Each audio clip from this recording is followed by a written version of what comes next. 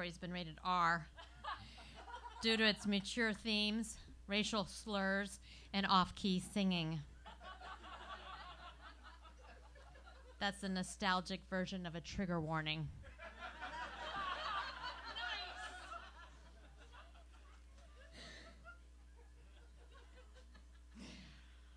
When I arrive at my parents' country house in Texas, oh, I forgot my glasses. I heave my heavy suitcase in through the front door. My mom greets me, not with a hug, but with a handful of papers. An official-looking letter. "Amy, I have something to tell you," she says. I crouch down to let my little black dachshund out of her carrier. 3 hours on the plane, and Hazel's ready to sniff every baseboard and stain on the carpet. Mom hovers, her petite body casting a shadow so thick I can feel it on my shoulders. As I stand back up, she follows me down the hall, keeping time behind the suitcase wheels on the way to my bedroom. I don't react to my mom's dramatic welcoming at first. Her eyes ablaze, the letter shaking in the air. My mother's prone to over-dramatizations. She once got so mad at me because I didn't agree with her that McDonald's should be eradicated from this earth that she stormed into her bedroom and began packing her suitcase because she didn't want to be around this selfish family any longer. She eventually stifled her anger, unpacked, and stayed, at least for the time being. She follows me into my room, and when I put the suitcase on the antique footlocker I use as a suitcase stand, she doesn't berate me for this act of furniture abasement, but instead stands in the threshold of the door. "This letter," she says, the words seething from between her teeth. "It claims I am his caregiver. I am not his caregiver. I will never be his caregiver." "What are you talking about?" I say. I have to pay attention now because she's got me cornered and I really don't know what she's referring to. "This," she shoves the pages into my hand. "It's from the VA and it says I'm his caregiver. They sent it to me. You have to tell them I will not take care of that man." My mother speaks in all caps. She even writes emails in all caps. In fact, her emails are always all caps, nothing but caps. It's like she's yelling at us, and maybe she is. She claims it's because she's blind, but she seems to be able to read everyone else's emails.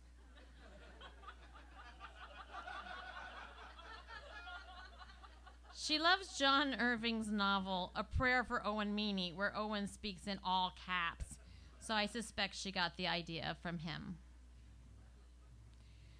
I take the letter and read. It's from the Veterans Administration where my dad gets all his medical care. He broke his arm playing a weekend game of baseball in the Army in 1952, so he gets free medical care since he was wounded while in service.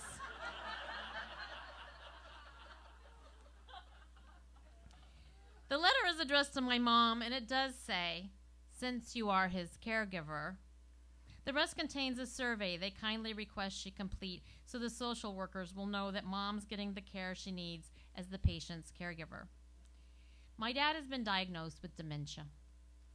For the past 11 years, he has been going downhill, and she has been able to ignore it until now. We all have been ignoring it until red flags became red flames. The letter asks if she ever feels overloaded, or if the stress is affecting her health, or if she finds herself unable to cope. "Mom," I tell her, "it's just a survey. They call me his caregiver. I am not going to take care of him." "The VA just assumes this because you're his spouse," I point to the first line of the letter. "I will not," she spouts between locked teeth. Got it. She has an uncanny interpretation of the "for richer or poorer, in sickness and in health" part of the wedding vows. This I have known my whole life. "Do something," she says. She's now half pleading. Maybe she's read my body language that is attempting to be neutral, but rarely is, as I usually want to either cry or open a cheap bottle of wine when she becomes a drama queen. The crying is my inner child, afraid Mom will leave me if I cannot detect what she wants. And the cheap wine is just my adult self avoiding the same feelings. I'll fix it, I say. And this is what I will try to do. I always try to fix it. I will make it go away. I will appease her. I have always been who she called to complain about Dad, even if it was just to say he ate too much, who she called when she was angry because he thought she was spending too much money, and I was who she called when she'd had it with my dad's disgusting manners and she just didn't want to live like this anymore. As a child, my goal in life was to make her happy, and most of the time I could, but it was a Sisyphean task. As much as I filled her up, that much more I would have to do. But the purpose for this visit with my parents is to take over my dad's finances, since we discovered he's months behind in his bill paying. And the VA doctors just diagnosed him with mild cognitive disorder, better known as dementia. Mom now seems satisfied when I say I will fix it, that I will call the VA and make sure they know she is by no means going to give a damn about Dad. She won't be responsible for anything having to do with taking care of her husband. We depart my room and head back to the front of the house where Hazel has found a new person to scratch her behind the ears. Dad's sitting at the kitchen table, reaching down between his legs to pet Hazel. He calls my little dachshund Mix, "Little black Sambo. You're a little black girl," he tells her as Hazel licks his hand. "Colored girl," he teases as she snaps at his fingers.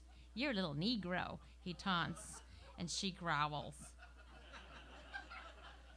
He will go all the way. I hate that he says these things, these words, hateful words. It's Frank Zappa who taught me that words can't hurt me. They are said to provoke me, to get me riled, but only if I choose it. In the past, they would have. I would have argued and told him he was racist, and he would have smirked and let me rail, getting the reaction he wanted. Now I just stick my head in the fridge. To ignore his words feels like condoning an evil, but to respond gives him exactly what he wants, and I won't give him what he wants. This man, he's the same man who, when my mother did leave us once when I was 12, when she ran away as far as San Antonio, Texas, from our home in Oklahoma, he and I drove together in the Oldsmobile to pick her up.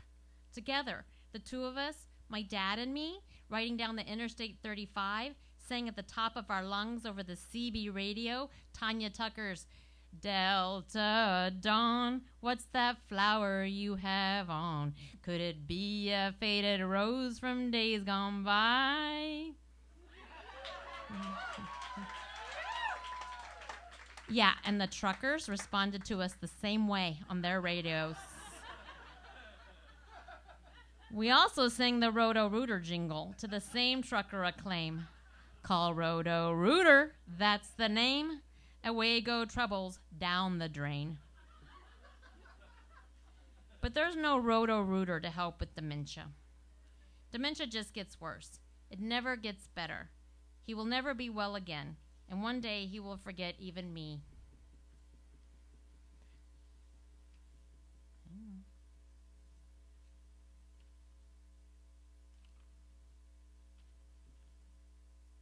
Hang on.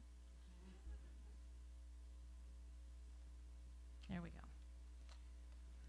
He's 87 years old and just had his driver's license taken away. "It's like I've been put in prison," he says. He saunters off to who knows where around the house, singing the classic Engelbert Humperdinck version of "Please release me, let me go." Mom can't drive either because of her self-diagnosis of complete blindness, yet she can read.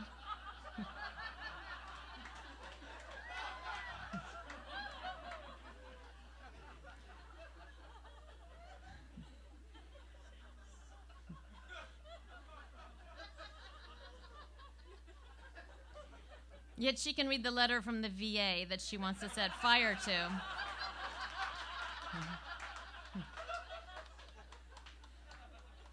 So with my head stuck in the fridge, I realize no one's gone to the grocery store. Dad, I say, trying to bring some peace to the house, why don't we go to the store and get something for dinner? Mom is pleased with this idea and goes straight to her little blue velvet chair where she can watch what she wants to watch on TV like any good blind person.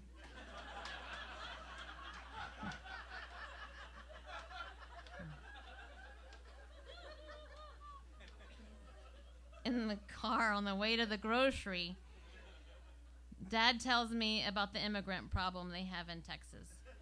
They swim the Rio Grande to get here, so we call them wetbacks, he explains, as if I don't know. We don't use that word, I tell him. What do you call them in California, he asks. People, I say.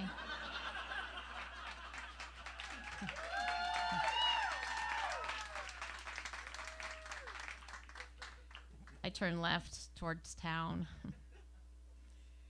He looks out the passenger window, silent until he begins to hum. Please release me, let me go. On the second day, I take him to a going-away party for a friend where he volunteers. Someone mentions dementia. Are they making fun of me, he asks. No, Dad, I explain. They're too worried they have it. Later, we are all watching Good Will Hunting. The part he likes best is the blowjob joke. He keeps repeating the punchline, where with a mouthful of foaming beer, Minnie Driver garbles, "That'll be a kiss." I want to crawl in a hole, so I go back to my room.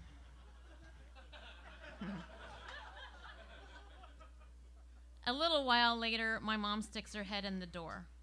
Dementia doesn't kill, she tells me. Alzheimer's does. He doesn't have Alzheimer's.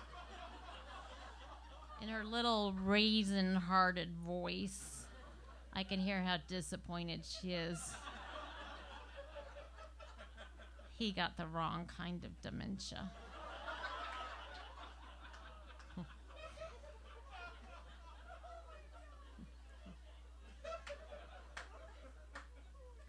I'm related to these people. By blood, my mother says. How she's disappointed that he may live forever. Dad's footsteps down the hall let us know he's coming to join us. Escaping to my room didn't work. They both followed me. I hear my dad singing, "Please release me, let me go." On the third day, while walking my dog, buzzards circle over the house. It reminds me of helicopters that sometimes fly over my home in San Diego, announcing a missing elderly who has wandered off. And I wonder if, accidentally, on purpose, the caregivers leave the doors unlocked.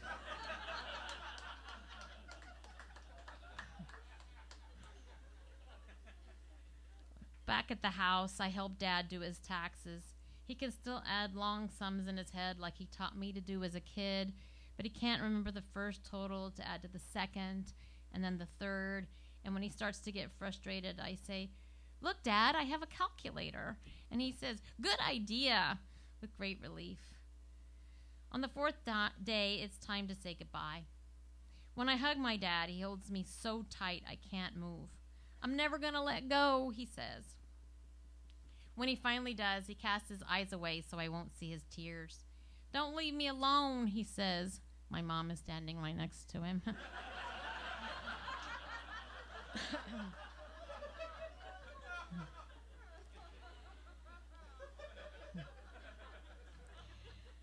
To divert his face, he reaches down to my dog. "Goodbye, little black girl," he says. Yeah.